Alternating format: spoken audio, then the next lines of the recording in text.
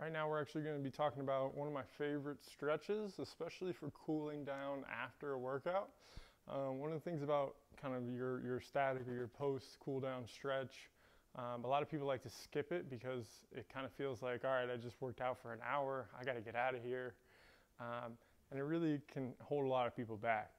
So one of the things about this, the Bretzel, is it's so efficient because you're really stretching one side of your body all the way across to the other. Similar to kind of some of the stick mobility stuff that we have on there, but with this you don't really need the stick, so it's a really good kind of move for anybody anywhere. So first and foremost, it's one of those other ones that you're going to really feel asymmetrical. So for example, if you put a pitcher in this one side, he's going to turn real well, it's going to be great, and then the other side you might even have some like kind of weird feelings going on. So again, always no pinching, nothing like that. On this one, you might get some pinching on the ribs if you're doing it wrong, so it'll probably be needed to regress, or be regressed. So there's two different Bretzels. What we're gonna show you today is the one that's kind of out of the 90-90. So just like always when we get into the 90-90, what we're looking to have happen is trying to get to here, meaning I'm nice and straight up instead of falling out to the side. If you're not able to really properly get into the 90-90, then this might not really even be for you. It might be a little too advanced, even the first progression. So from the front view, just so you guys can see before I turn to the side, again, I'm nice and tall. This should be relatively straight down or perpendicular to the ground. I don't want to be out to here.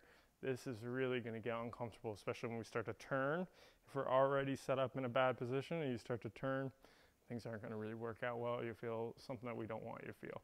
So as I turn to the side so you guys can see, I'm going to be right here.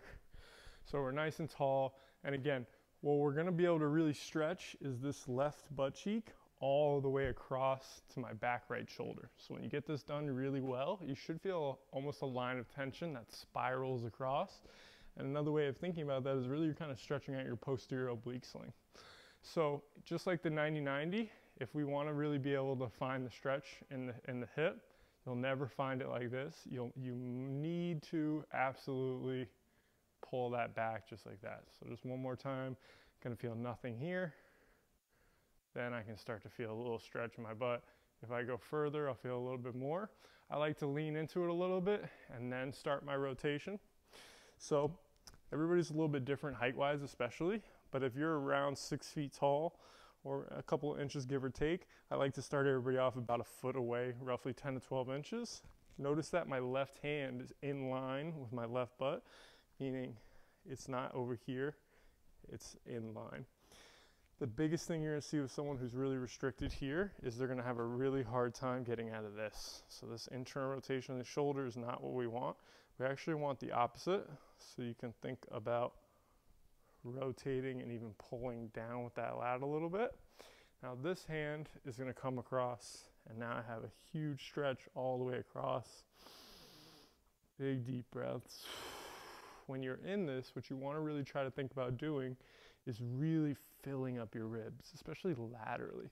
So you think we're really rotating, so you're putting a stretch across the rib cage. So that's where I want you to use your breath from the inside and really be able to expand it.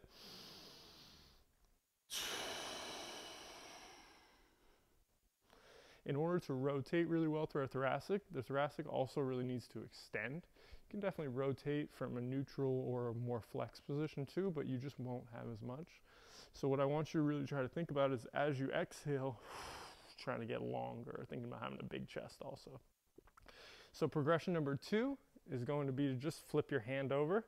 So you'll notice I just stressed a little bit more external rotation of the shoulder.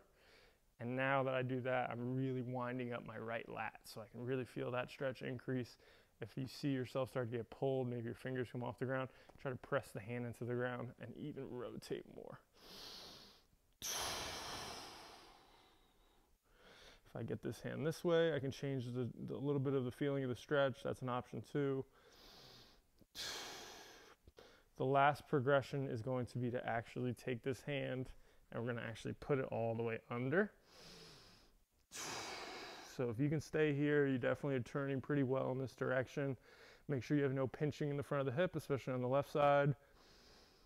You're trying to stay tall. Now within that third progression, I guess I could technically even call this progression number 4, you can start to lean to the right. As you lean to the right, make sure you don't bend your left arm, and think about turning your rib cage to the left. So I can hang out here 2 minutes, nice big deep breaths. Again, really focus on expanding the rib cage. You should feel no pinching. Take your time to set yourself up properly. Make sure that you're in a good position to start. So that way when you actually start turning, you're not messed up. You don't have your ribs slip to one way or the other. You really want to be nice and long and rotate, not so much side bend. So really try to stay away from any lateral flexion of the spine. It's really a lot of side bending. And then even that progression number 4, if you really think about it, it's actually more of almost a hip hinge. So you're kind of leaning into it, not turning and bending to the side. You're rotating and hinging. So give that a try. I suggest doing it for 2 minutes. After that, switch sides, do the other side, and you're really going to do a really efficient job of cooling down after and stretching your body from one side to the other, instead of having to do pigeon, then to have to do some sort of lat stretch. So you can condense those in the same thing and really get a lot out of it. Let me know if you have any questions below, and I hope you guys have a great day.